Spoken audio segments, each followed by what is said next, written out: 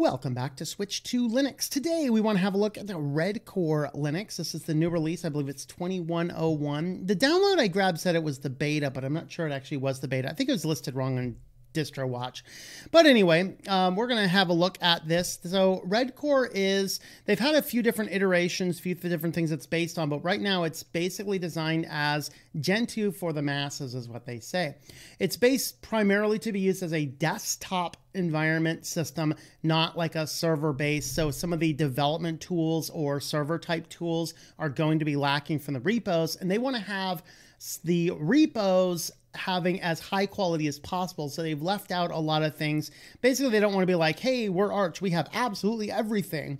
They want to be like, everything in here absolutely works. So think more Solace in that everything in their repo is curated in that respect.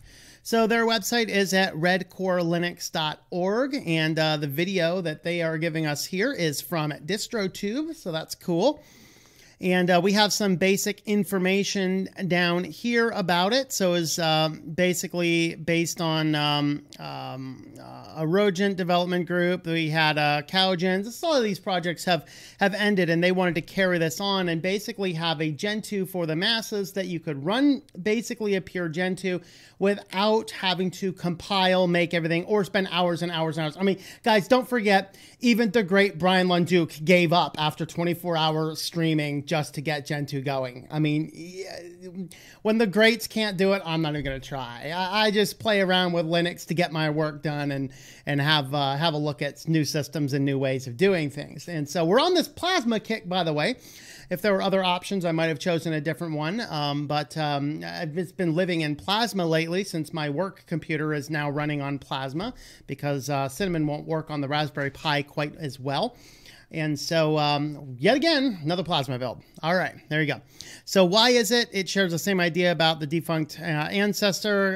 Is it Koyan? Or wait, is it? Koijan? I don't know how to pronounce half these words. All right.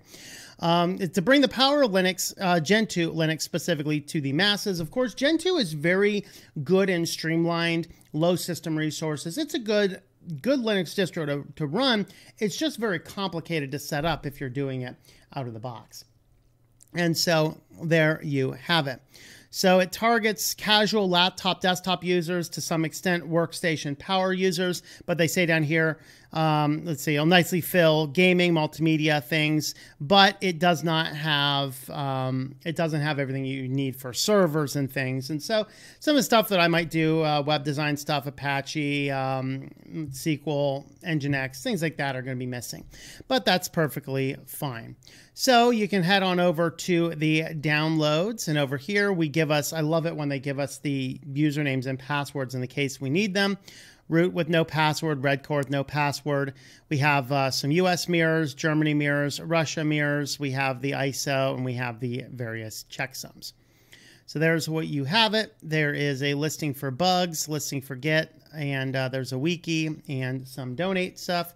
So if you do like and use the project, definitely consider donating to the project because that will help them move along. So with that, we'll go ahead and boot into our distro here, and hopefully this actually boots when we are getting in here. Sometimes when I'm doing the videos, that do not like to boot into the desktop. So let's see if it works. And it looks like it's going pretty good. We have nice animated loading screens. Everything does look good and polished out of the box. We can probably push up to see what's going on under the background, but without doing that, we have just a nice build. We have a really cool cursor here. I love this nice little red cursor. The challenge that I found is that once we land on the desktop, the theming seems a little out of place. We'll get into that. So here the default is X. We have Wayland as well. So we have a couple different options. X was actually running a little wobbly on my virtual machine. All right, so we've gotten ourselves logged in. I did go with Wayland to give that a test. I didn't test Wayland earlier, but lately I've found that sometimes your Wayland on my particular old VM here works pretty well, depending on the distro. So here we are on the desktop. I went ahead and put that picture there for my thumbnail. So over here we got a clean desktop. We have an ask for help, which takes you to the Freenode channel, so you can chat there. What would actually be helpful too is if somewhere there was some documentation. Maybe it is in here and I just didn't see it. You can see here, though, out of the box with how epic the cursor is and just how modern the wallpaper looks. The theming actually does, to me, look a little out of place. So if theming is kind of your thing, that's something that might drive you a little crazy. Especially the theming, the light theming seems to clash with these icons a little bit. That's okay. That's something that can be changed. So let's go ahead and hit our system settings and see if there's other themes out of the box that we have. Here's our appearance. We have breeze, breeze dark, breeze twilight, and oxygen. I think that twilight might work well with this. Let's have a look. Okay, so here's our Redcore logo. Doesn't look as good there, but I think this, yeah, this is a little nicer. I'm not a huge fan of the theming, but that's easy to change. That's not a major criticism. So when we log in here to the desktop, it is very clean. We do not have an overwhelming amount of applications. It does kind of keep very minimal, just so you can have a basic operating system and choose what you want. The only thing I installed as a test was the Chromium browser. So Lutris and Steam are both installed. They did make a mention of gaming on their website, so you can see that they are indeed focused towards that. We have GIMP here, FontForge. As I said, I installed Chromium. Everything else, we have Mozilla on Wayland. There's a couple different Mozillas. This is the first time I've seen those isolated out like that. I'm curious as to why those are isolated out and really what is the difference there. But that's okay. Over here we have our nice media systems. Here's this. You can kind of see the menu is bleeding underneath the taskbar there. Not sure if that's a basic theming stuff or whatever else. So let's pull up the system resources here and see what this guy looks like. When I tested it earlier today, really, why did I hit printing? I thought I hit your system resources. Interesting. There we go. All right. So yeah, this is about what it was earlier for me. Just about half a gig of RAM. So that's actually pretty nice. Running on the VM here, it is works fairly well.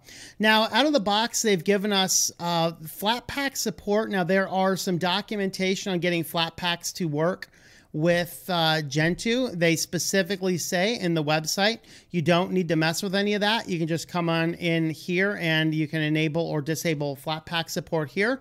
We can add FlatHub. You can add a variety of different sources. So if you have a source that you need to install to have some other form of custom Flatpak or some other software package where you need their own custom, you can go ahead and add it right here through the GUI. So very, very good Flatpak support. And I didn't see anything Snap, and that always makes me happy when I see a lack of Snap packages.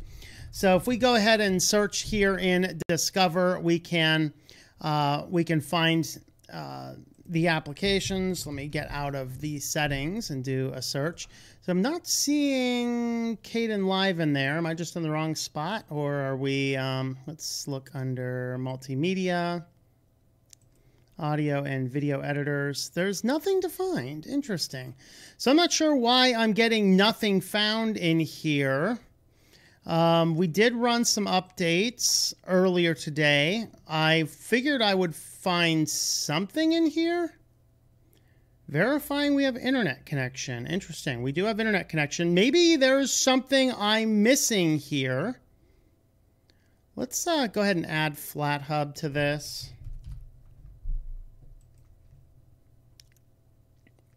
But let's go ahead and I'll go ahead and tell you guys how you can find other stuff. Here we are. There we are. Now at least we have some software from FlatHub.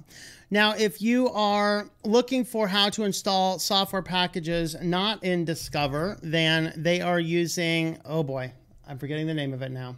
I might have to go over to their website again and double check. It was on their wiki. It's like, is it Sysfis, I think? Syphis?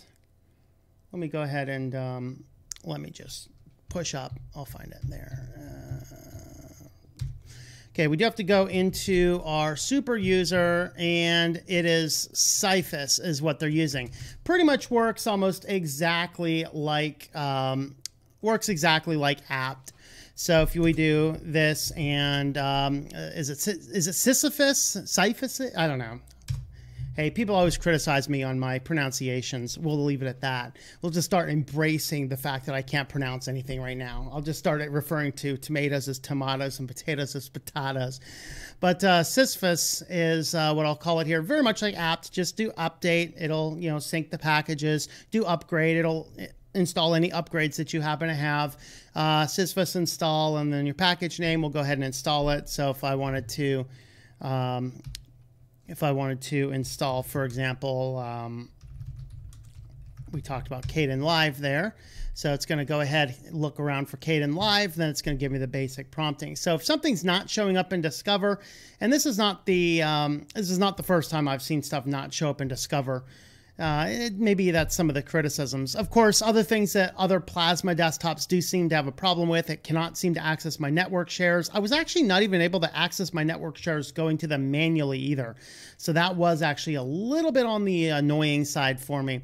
But that's always been a long-term issue with Plasma, is not working well with network shares out of the box. But this is how you're going to install software from the command line. I think one other question that we had here. So here you go. Would you like to install it? Sure.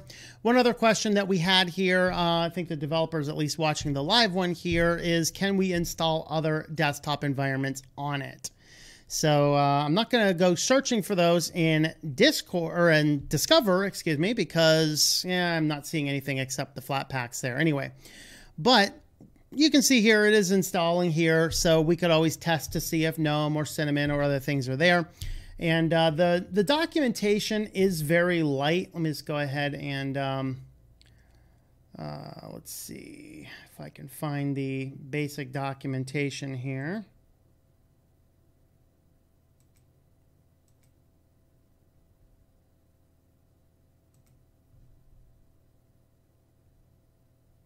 All right, so I'll just, hold on, it's not going to let me put it on top of my distro. We'll have to go back to, let's just go back to that. I'll show you guys the documentation here. We land on the wiki, and over here you just hit your table of contents, and we just have the about, we have basic installation, we have some first steps in package management. So it is very light on documentation, so it's not going to be the best Linux distribution of choice to play with as your first foray into Linux. Being based on Gentoo as well, you're probably not going to find as many solutions as you might find on an Ubuntu based, a Debian based, or even an Arch based is going to have a lot of stuff in there as well. So the documentation stuff is a little bit lacking behind, but that's okay. I was actually able to get in here and at least figure out what package manager to use and things like that. So there is overall my basic take. Overall, it's actually a really good build for particularly if you like Plasma, and if you like you want to use a Gentoo, but you don't want to go through all of the requirements it takes to build it from source. This is actually a very good choice. I don't know right now if you can install other desktop environments with it. It's still installing Kden Live over here, so I'm not going to test it right here for the video. But if you do know for sure, let us know in the comments there. And if I hear so, then I will go ahead and maybe pin a comment down there.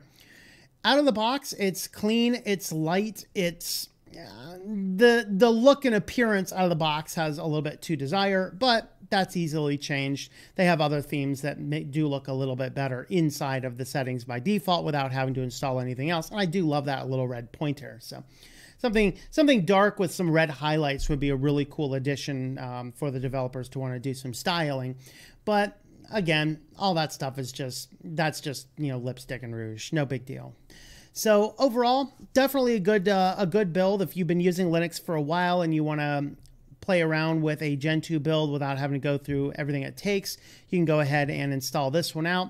Play around with it. It looks really good, and definitely support the developers if you are using it on a regular basis.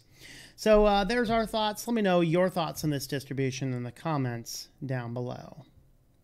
Thank you for watching this video from Switched2Linux. This channel would not be possible without the backing of the program supporters scrolling on the screen now.